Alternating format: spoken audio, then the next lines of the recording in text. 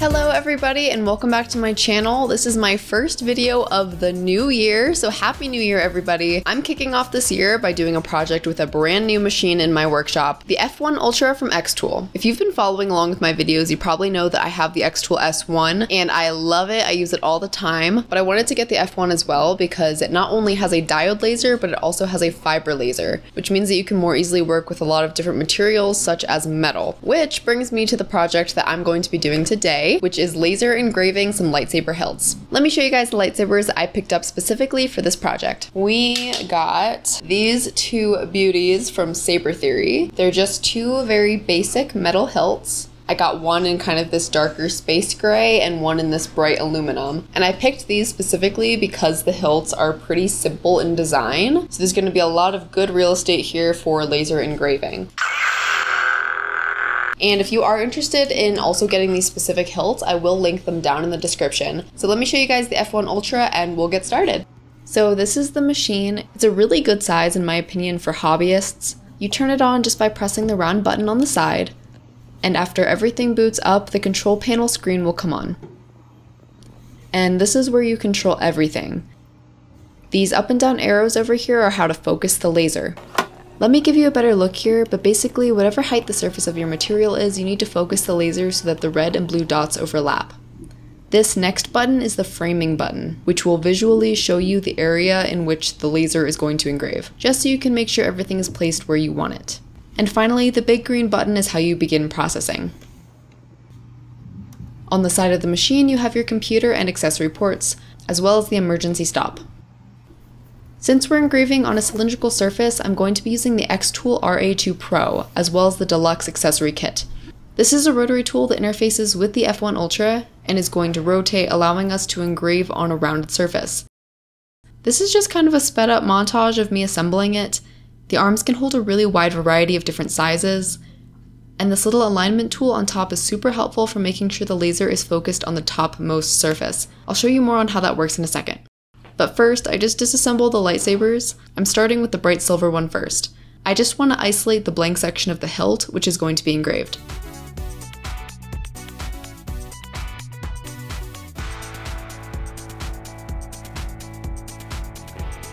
And then I'm just repeating this with a space gray hilt.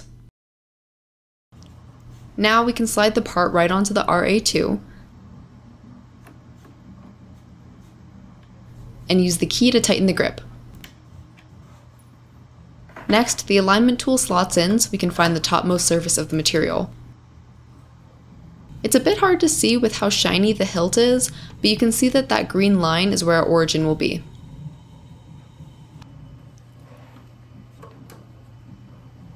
Alright, now it's time to actually create our design in xTool Creative Space. This software is super easy and intuitive in my opinion. The UI looks a lot like other design space programs. For the design, I want to do the Jedi code in Arabesh. So I'm copying the text into the program, changing the font, and then after inputting the diameter of the cylinder, we can actually just click this icon up here, and it will show us a simulated preview of how the design will look. I decided I want the text block to be a bit taller and narrower, so I'm just making some adjustments. And it's really easy to just go back and forth making tweaks.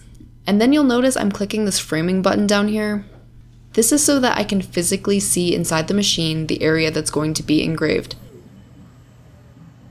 Finally, I just select the power and speed settings that I want, as well as the type of laser that I want to use, and then just hit process.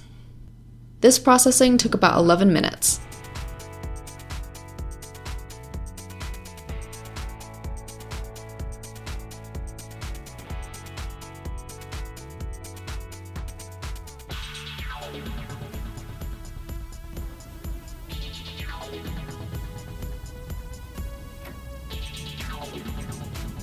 The text came out amazing, honestly way better than I expected.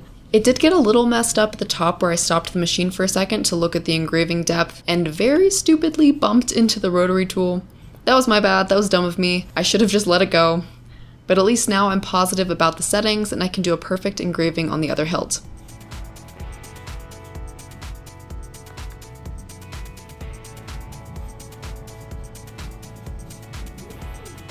Something to note, With the rotary tool, the shield is not going to be able to fully shut all the way, so you do need to make sure you're wearing laser safety glasses while it's operating, and make sure there are no kids or pets in the room while it's running.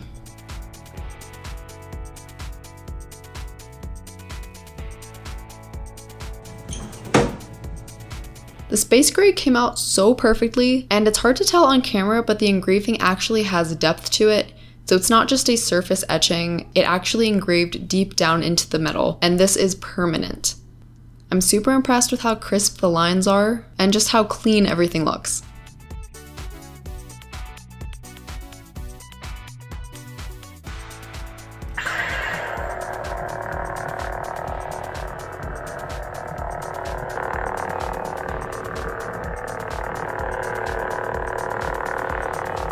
Thank you guys so much for joining me for this project. I honestly feel like there's so much potential with this laser engraver for making custom lightsabers. Everything seriously came out so clean on these hilts, and I feel like I can see myself adding some kind of logo or picture on the back behind the Arabesh. It's kind of hard to see in this lighting, but it came out so good. Honestly, for anybody who wants to start customizing their collectibles, even doing custom jewelry and things like that, the F1 Ultra does an amazing job, and I honestly really recommend it. xTool has a bunch of different laser machines, different sizes, different types. Thank you guys so much for following along with this project. If you enjoyed it, please give me a thumbs up and subscribe to my channel, and I'll see you guys next time.